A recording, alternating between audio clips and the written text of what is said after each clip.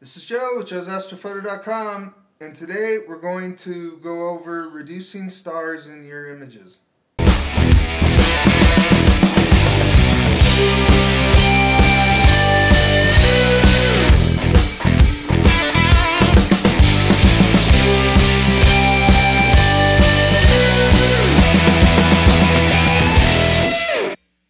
If you've seen my Capturing the Rosette Nebula video, you'll know that I wasn't able to get all the narrowband images that I wanted to get because of the clouds that came through and then the full moon.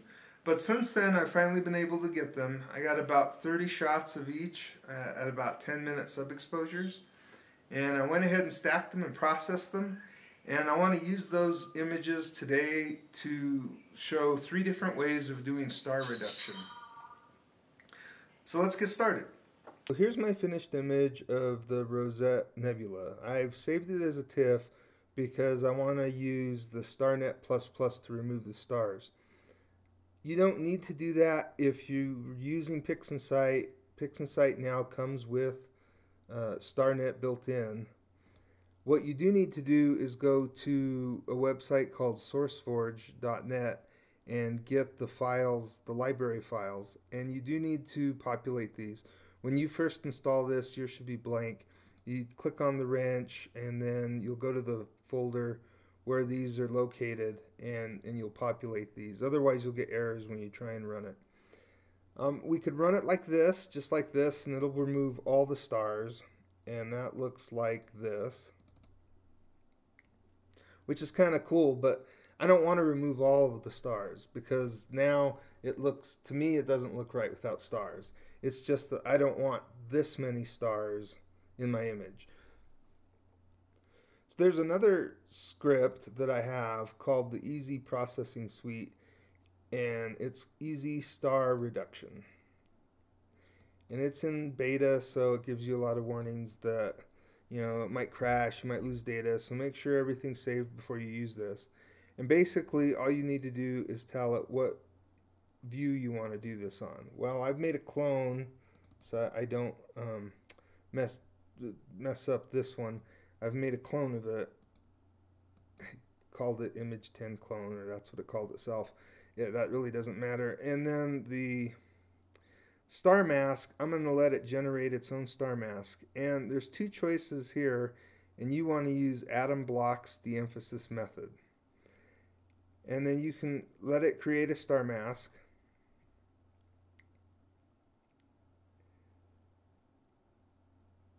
Here it goes creating it.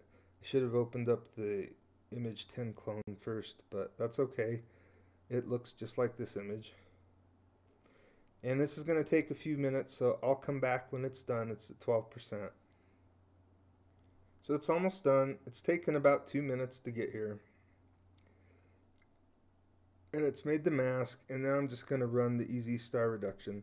And this should roughly take another couple minutes, so I'll be back when it's done.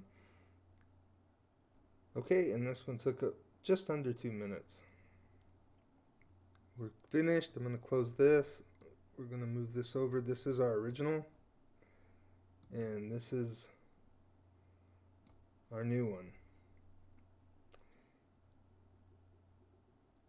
And as you can see from looking at this image here, just taking this cluster of stars and this cluster of stars, you can see that it's removed quite a few stars. However, it hasn't really reduced the brightness all that much, but it has a little bit. See, this star is pretty bloated here, and here it's just a little bit more subdued. Same here. This star, and let's zoom in a little bit, this star, other than being a little egg-shaped, is a little blown out, and it's got a halo around it. And this star isn't quite as bad. So it's just lowered it slightly. Is it enough? I don't know. I guess I'd let you be the judge of that one. I was hoping to see it remove a little bit more than that. But again, I didn't have to do anything. I didn't have to create a mask. I didn't have to do anything except for come and run the Easy script. So for me, it was worth it to try it out. Now let me show you another method in Photoshop. Before we get started in Photoshop, I need to show you real quick how to run Starnet for Windows. So if you don't have PixInsight and you do have Photoshop, or even if you don't have Photoshop, you can still make a starless image with just using the Starnet++ program. And I'll include that down in the description below where you could download that. But in here, how you would run it, you would type in CMD in the search bar and it would open up a command prompt. And then you need to go to where the Starnet is installed, and so that's on my G drive, and we're going to change directory to Starnet _win, which is what it's called. And once we're in the directory, you would run RGB _Starnet++. They also have a mono in case you wanted to do a mono photo, but we're doing an RGB, so it's RGB _Starnet++, and then the name of your file. And in my case, I have it in the G drive under Starnet, and the file name is Rosette stars.tiff, and then you want the output, and I want it in the same folder, so again I'm going to type that out, and I'm going to call this one Rosette Starless and hit enter, and it's going to go through, and this should take about a minute or two, so I'll come back as soon as it's finished. Okay, and we're finished. So now let's take a look at the files.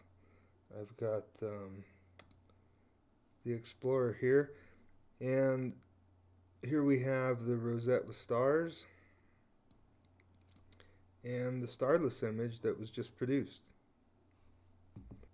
So we're going to open these up in Photoshop.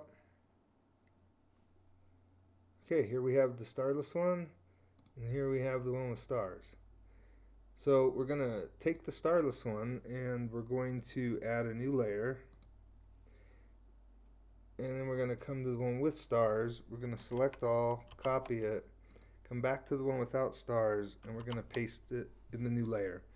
And then the new layer, we're going to take the opacity and we're going to just take it down to about 50%, 54%. And this is another way to reduce the stars.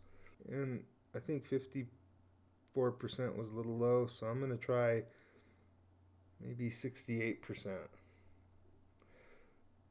So just for fun, I'm going to do a save as, and I'm going to call this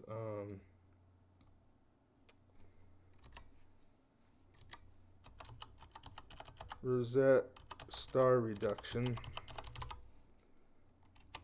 and we'll just leave it as just as it was,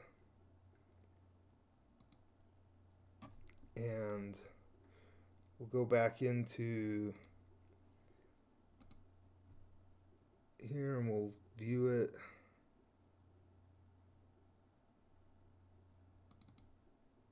Side by side with our stars.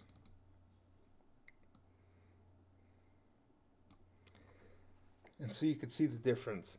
And the thing that kind of bothers me about this particular type of star reduction is that in the center, I really like the way that these bright stars shone through the center of the Rosette Nebula. But I really like how the stars outside of the nebula are very subdued in comparison to the image that we made in PixInsight. So let me bring that up as well. Okay, here's the image from PixInsight running the easy star reduction, and here's our image from Photoshop at 68% with the star mask. And honestly, I'm not seeing that much of a difference. I can tell that at 68% it's just a little bit dimmer than what we did in PixInsight. And in PixInsight, maybe there's a few less stars, but really I'm just having a hard time telling the difference between the two. So there's one last method I want to try. And I'm going to come back over here to the Rosette Stars TIFF, our original, where the stars are at 100%. And I want to try to do a star reduction inside of this action group that I bought. It's Astronomy Tools version 1.6.2. It's about $20, and I do use it from time to time. If you're going to be doing most of your post-processing in Photoshop, I think it's a must-have. I've since switched to PixInsight, so I really don't use this that much. But there are some nice tools in here. I'll leave the link to in the description below so that you can get it. There's an action in here called Make Stars Smaller. So the way you do that is to highlight it, and I usually duplicate the layer just so that if I don't like it, I could delete it. And we'll run this with the little play button, and this will take a second as well. Okay, and it's finished already. And let's save this as well as a TIFF in the same area, and AT for Astronomy Tools. We'll save that.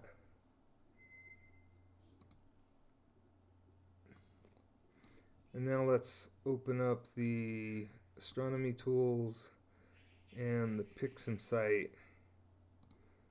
images and see if we could tell a difference. And I think that, again, it's pretty difficult to tell the difference between the two. Here's the original image with all the stars at full brightness.